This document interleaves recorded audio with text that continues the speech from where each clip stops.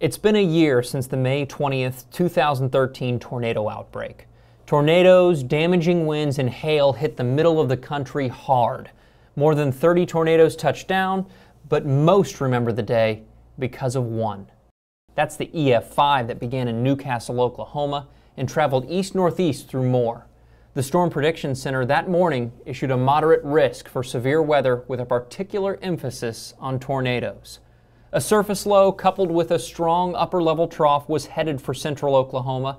By the afternoon, daytime heating had done its job and storms were firing. At 2:40 in the afternoon, the National Weather Service has issued a tornado warning.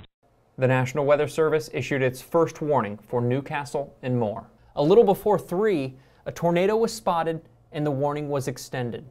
In all, the storm was on the ground for 40 minutes, traveling 14 miles. At its widest, the tornado was more than a mile wide. Total damage done was roughly $2 billion, the most expensive tornado in Oklahoma's history.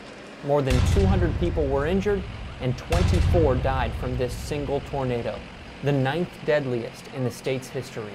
An amazing fact considering it destroyed so much of the community, including more than 1,000 homes and an elementary school. For Storm Shield, I'm meteorologist Jason Myers.